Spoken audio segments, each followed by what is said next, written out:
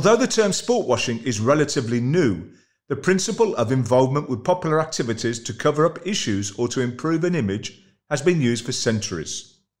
Emperors would pay for gladiatorial games to keep the poor and unemployed entertained and occupied. The emperor hoped to distract the poor from their poverty in the hope they would not revolt.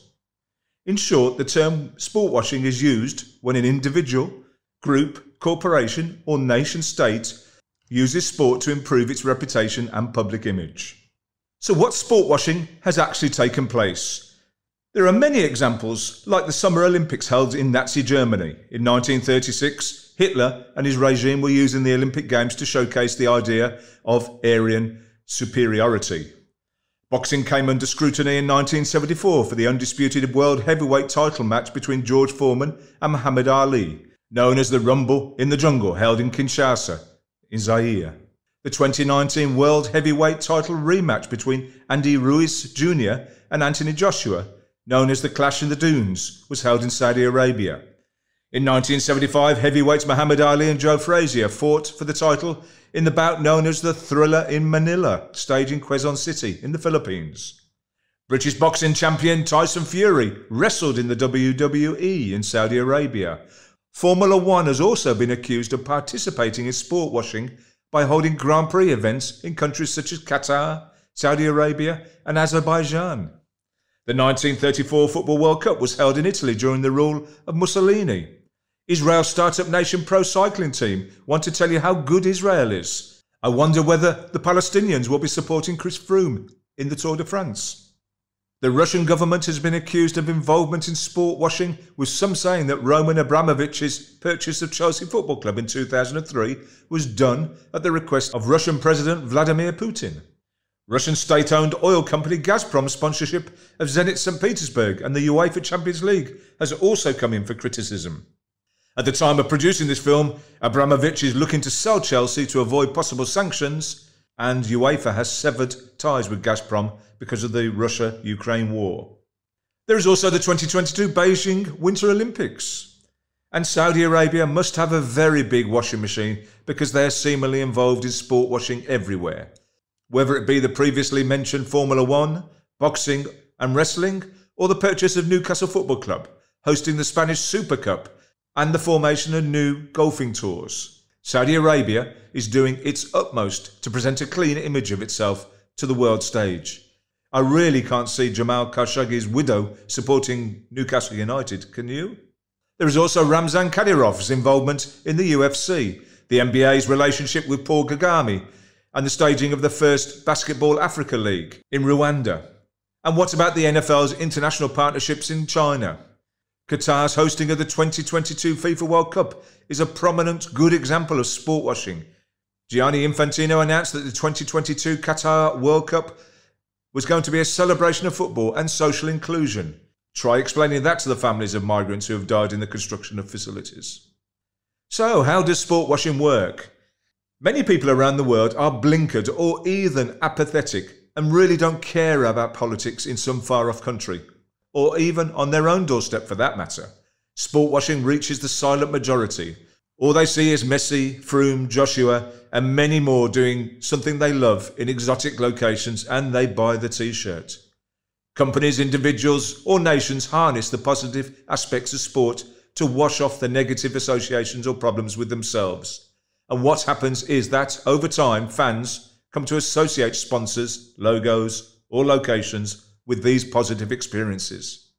The experiences involve emotional energy, and when people are positively and emotionally involved, they are more likely to remember the brand, person, or location concerned. All the positivity distracts from the negative that is trying to be hidden or obscured. At nation-state level, it is generally used to direct attention away from a poor human rights record. So, do the individuals, companies, states, or nations actually know they are sport washing? I wonder whether the regimes actually sit down and say, "We are terrible. Hey, so let's sponsor, buy, or host some sport and change people's perception of us." If that is the case, I wonder why they don't just change themselves and not have the need to sport wash in the first place. However, I dare say if they were to change and stop the human rights violations, they might be significantly out of pocket, or worse still, out of power.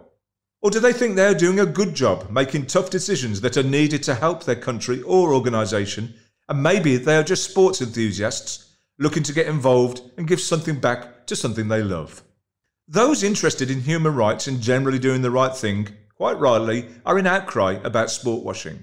However, it's very easy to be a keyboard warrior, and just to muddy the waters of this conversation, every time you fill your car, you are more than likely supporting a Middle Eastern regime country that is currently being accused of sport washing. What about made in China? Your Apple iPhone, that's okay, but the Beijing Winter Olympics, they're not? There are many instances of these double standards in society, and also most of the accused countries are supplied weapons by and do business with the democratically elected governments of many countries. Also, there are many seemingly equally oppressive regimes that are doing all the things sport washing entails, but without the outcry, because historically they have been involved in sport and potentially the sport washing has already taken place. We are now oblivious to their actions, and they are now accepted as okay and normalised. It's just the new bad countries that are making the headlines now. And really, it is only the countries that have no association with the sport they are getting involved with that we see the biggest outcry. So an obvious question to ask is sport washing illegal? Well, sport washing is not illegal, but it is widely regarded as being unethical. Is it fair to blame the athletes, sports teams, or sports governing bodies? I think it's a little unfair to be moralistic when telling others what they should or shouldn't do. Remember those grey areas I just mentioned? If I was being completely honest, I'd take the money that is offered, and as mentioned before, sport washing isn't illegal. Take the Newcastle United purchase by the Saudi Public Investment Fund, which has maybe £320 billion to spend. I have no idea how this is allowed to happen, as I thought financial fair play was supposed to prevent spending beyond the club's business income. I presume they will have some amazing price for naming rights to everything Newcastle and get away with it that way. But that isn't sport washing, and that's completely another story. The reality is that the Premier League side are now amongst, if not, the richest club in the world. But there are concerns about the money funding the club due to the alleged human rights violations in the Gulf states. The Premier League has a fit and proper owner's check, and at first, PIF failed the test, only for their lawyers to get involved, and very soon after, the purchase became a formality. Newcastle fans are celebrating, all the other fans are criticising.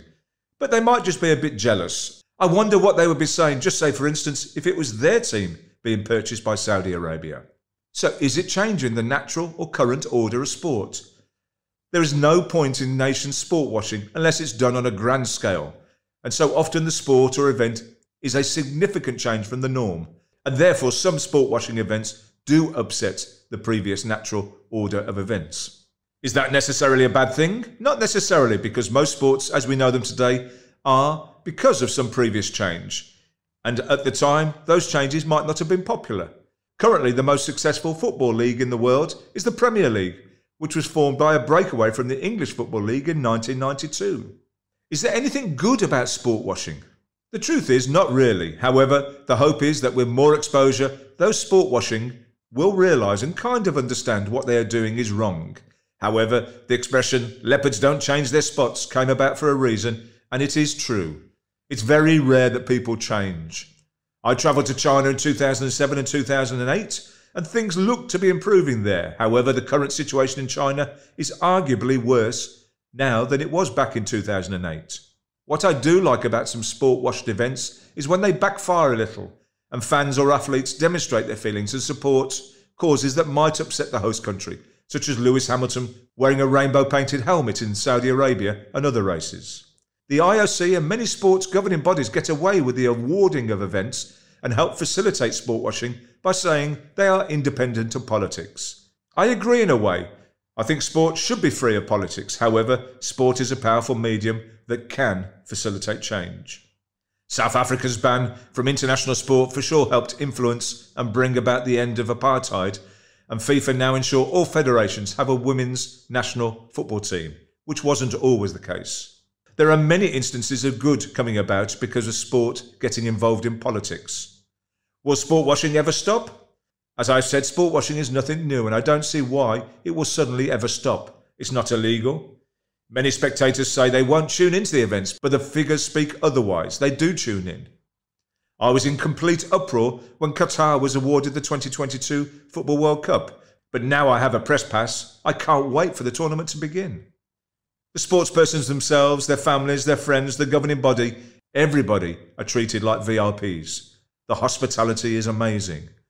The sums of money are just too big to be ignored, and athletes, governing bodies and people of influence that are now open to corruption will always take the dollar. That's the reality, so no, I don't think sport washing will stop. Can it be prevented? In my many years of involvement in sport, I've been heard to say many times, pick your battles. Not liking something is completely different and shouldn't be the reason for it not being allowed or not permitted. Just because you don't like it doesn't mean it shouldn't happen. If history has shown us many times that the sheer amount of sport washing that takes place means that it is possibly impossible to prevent. And also, as with most arguments, there are always 2 or 3 sides to the discussion. If it is to be prevented, it must be done so by government or an agency that hopefully is impartial. Just say the United Nations, but I do know that will open up a completely new debate. Maybe it's just too big to go away. It's not illegal, unethical, yes, but as I said, we just need to pick our battles. Thanks for watching, and I would ask just a couple of things from you. If you have enjoyed this film, please hit the like button and also consider subscribing to my channel. YouTube's algorithm loves it. Also share this film to all your friends and family. You should check out my 5-star rated book, Interested in Sport, which has thousands of the best sports facts and jokes. It's available online and to order in all good bookstores. Bye.